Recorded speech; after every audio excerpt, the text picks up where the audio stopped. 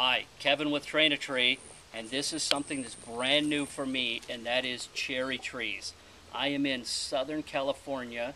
It's January 2012, and I never thought I would be able to have cherries in my particular area, but there are a couple of low chill cherries available now, and this particular variety that I purchased are Dave Wilson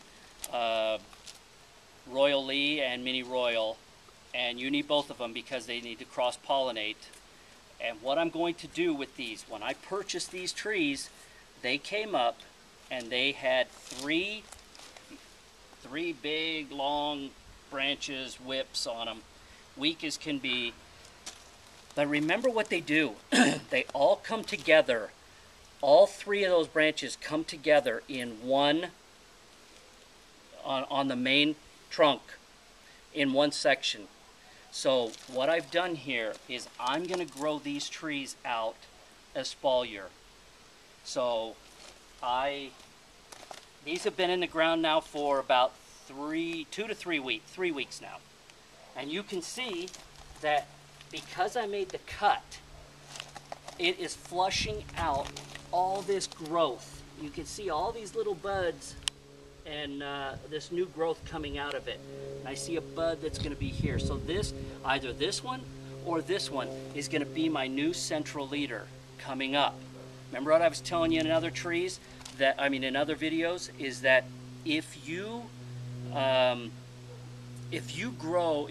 large trees, then grow them out as a vase or an open center or a Y or whatever type of tree training setup you want to do. But think about what it is that you're trying to accomplish. Think about your space. You don't have to grow a tree that's 360 degrees. You can grow them that are 180 degrees. You can grow them espalier. You just have to manage that tree and set it up properly.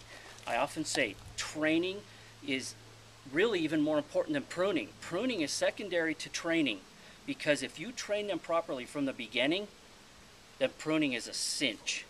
So what I'm going to be doing, growing up a new central, growing these across, and this will be an espalier cherry. I am so thrilled. I cannot wait to get these trees, but they're doing exactly what I was hoping for.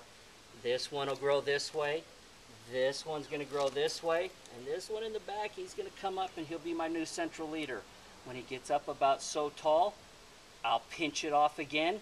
It'll flush out some growth, and I'll pick the next row. I pick a new central leader. I'll pinch it off at the top again. It'll flush out some new branching, and I'll pick another one that's going to go across this way. So I will espalier these cherries, and I will keep you updated to their progress. Have a great day.